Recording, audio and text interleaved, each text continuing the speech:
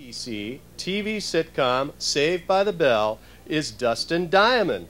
Dustin, come on up here. In a few of my previous videos, I've used some footage from an old event in the 90s, which every now and again some people ask, where is that footage from? Well, today I'd like to talk about what's actually going on in this footage, because it's quite a cool little story in itself. Today, we're going to take a look at the Sonic 2 launch party. I'm sure most of you have at least heard of a video game launch party. They're often held at the end of a game's development, as a way for the developers to celebrate the end of months and sometimes years of work and labour that they've been doing on the project. Some developers treat it a bit like a superstitious event, like how some ships get christened when they first enter the water. Without a celebratory drink or send-off, the game just won't do well. But some developers treat it more as a press event. They'll invite key members of the press, and sometimes even celebrities, to come to the party and help give the game one final promotional push before it hits the retail shelves. It's quite rare that members of the public, or even fans of the said game, will be invited to these events, but it does happen, and quite often there'll be goodie bags and even prizes given out if people not directly involved with working on the game attend. And regardless as to if there's fans there or not, lots and lots of drinking. Even if there's press at the event, the actual party itself isn't usually well documented. In fact, if you'd like an example of a launch party which is documented slightly better than others, you should check out the documentary Playing Hard, which is about the development of the video game For Honor. But I digress. Today I'm going to talk to you about the launch party for Sonic the Hedgehog 2. Now, for many years, this was a bit of a myth. People knew it existed because it had been mentioned in the odd comments and various interviews across various magazines and websites. But as to what actually happened at this event, details were a bit sketchy, and nobody except those who actually attended it knew what it was like. But over the years, more information has come to light, and it looked like quite a fun little event. And whilst I think a full look at Sonic 2's launch would be a fun topic for another day, today I just want to focus on this one particular event. And I think it's scientifically impossible to talk about this without providing some context as to just why this event was held in the first place. So here is some extremely brief context. The original Sonic the Hedgehog was released in 1991, and it was a huge hit both critically and commercially. It's arguably one of the main reasons why Sega became the market leader in the home console market. So when a sequel was announced and ready for release, Sega wanted to make the launch a big deal, because back then, in the early 90s, games just sort of came out.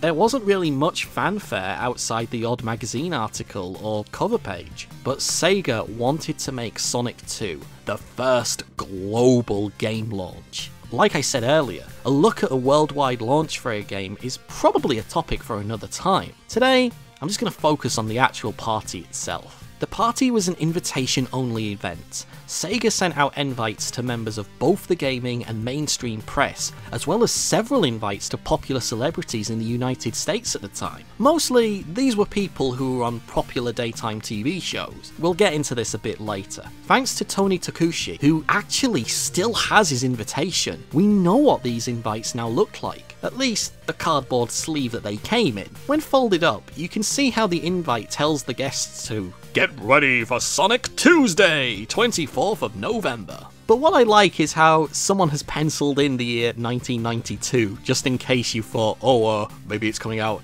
24th of November, 1999. You can just make out part of the Oil Ocean Zone as well. And when you fully opened the invite up, you can see Sonic running through the Oil Ocean Zone, and even the Sega logo. On the reverse of the sleeve, you'd see the main artwork for Sonic 2, which featured Sonic and Tails, along with the now classic Sonic the Hedgehog logo, and the words, "He's back, and he's brought a friend." This was printed on the background of the chemical plant zone, and you can just make out Sonic and Tails if you look really closely. So if you were one of the few lucky people to actually attend this event, what actually happened? The party was held on the 24th of November, which was actually the same day that the game launched, so it was a literal launch party. The first big visual impact that the event had was the inclusion of both the Sonic and Tails mascots. This would be one of the first events held in the US where both of these mascots would be together, and they were used to pose for photographs with some of the celebrities at the event. I've talked about these costumes before in my mascot history video, but needless to say, the Sonic head is pretty good. The body, however, isn't so great. It clearly looks like a suit. Tails, on the other hand, is great. Despite being so huge that it limits movement from the performer's arms and hands, I still think it looks great. There was a small stage setup which had a huge Sonic 2 backdrop along with a Sonic 2 poster attached to a plinth, and on the other side was a TV stand with a copy of Sonic 2 running on a concealed Sega Genesis. Standing at either side of the stage were the Sonic and Tails mascot characters, and during the launch, a scheduled stage event took place in which Tom Kalinske addressed the crowd. The speech was mainly nothing more than the usual press release jargon. Kalinske spoke about how many units the Sega Genesis had sold, that it was the top selling system, and Sonic 1 had sold over 1 million units. During the stage show, Kalinske would invite some VIP celebrity guests onto the stage to play Sonic 2, and basically deliver a memorized script about how amazing they thought Sonic 2 was. First of all, I'd like to tell you this game, Sonic 2, is a blast. It is a total race, run, just have a blast, fun type of game. And if you thought the first one was good, wait till you see the second one. Alright, this is an 8-meg kart, which is twice as powerful, twice as fun, and twice as challenging as the first one. So, take the first one, double it, and you got Sonic 2. So who did they get to promote the game? Probably the most recognisable guest by far was Dustin Diamond, aka Screech from Saved by the Bell. In the early 90s, Saved by the Bell was huge, and Dustin Diamond in particular was a popular character actor in both the United States and Europe. Today, however, he's famous for other reasons.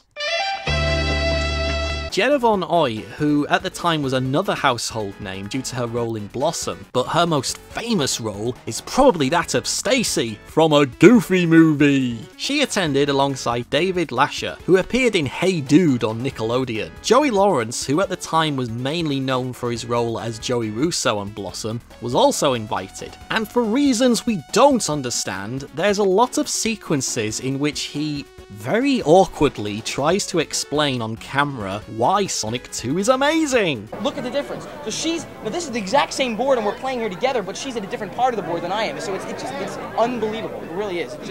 It's something never seen before, really. It's great. I just love it. I just love it.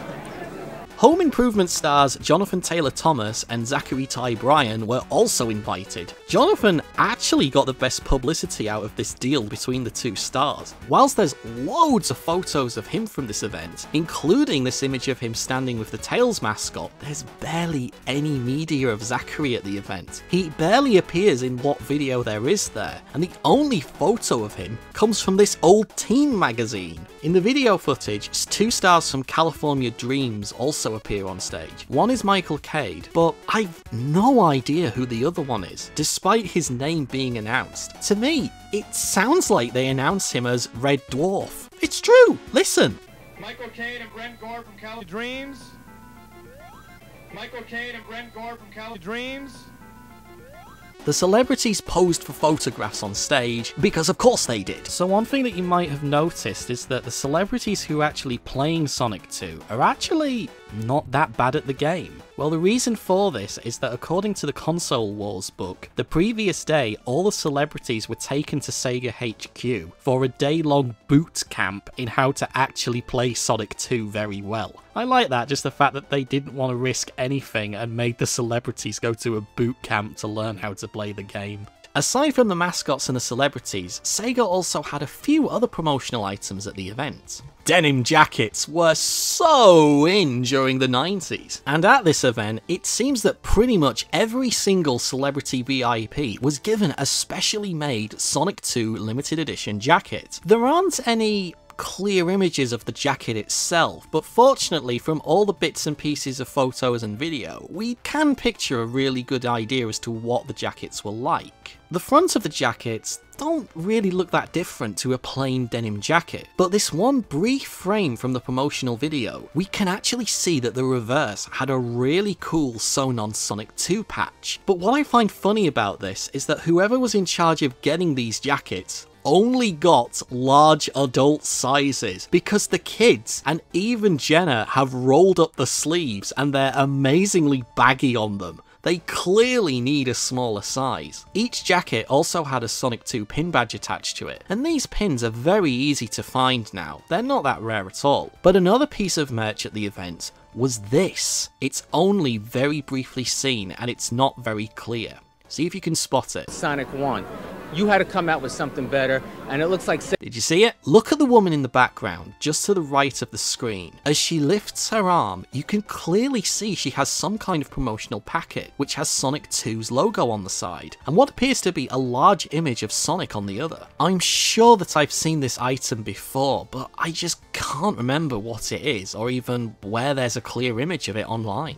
When the stage presentation was over and the photo sessions were all taken, several interviews were held with some of the VIPs, Tom Kalinske, and various other Sega reps. There were also several pods set up which gave guests the chance to play Sonic 2. What I like about these pods are the cool Sega and Sonic banners just above the TV screens. You can also make out another smaller banner to promote the launch party hanging from the ceiling. So that's pretty much everything we know about this event. I'm unsure if it was the first launch party for a game ever. It probably wasn't, but it was definitely one of the first to have the idea of such a large media presence. It's also a really fascinating look at not just what appears to be a video game launch party, because very little has actually changed from most modern launch events, but also how cool this is as an incredible time capsule for the early 90s. Toys R Us, Saved by the Bell, Blossom, California Dreams, the 16-bit era of home consoles, all under one roof. This is the most 90s thing since 90s. There's likely to be more media out there in the pages of various teenage magazines, and from what we can see in the only video to exist, there are clearly others there filming and taking photos. This means that there must be more content out there from this event. If that ever turns up, I'll be sure to make a follow-up video on this sometime. But the story of Sonic 2's launch is much larger than this one event. It's a subject that we'll return to later someday. Until then, see you next time. If you enjoyed this look at the post-90s shock that was the Sonic 2 launch party, please click that like button, and if you'd like to join the Badnik Army and be notified of when I upload new content, please click that subscribe and bell notification button, or follow me on Twitter where I also post updates. These videos just wouldn't be possible without the incredible help from my kind donators. If you'd like to join Team Awesome and further support the channel, please consider supporting me on Patreon. Patreon donators get early access to videos and can even vote on future releases, as well as other perks and benefits. Otherwise, please share the video with others who you think will enjoy it. But most of all, just thank you for taking the time out to watch the work I produce. It really does mean the world to me. Thank you.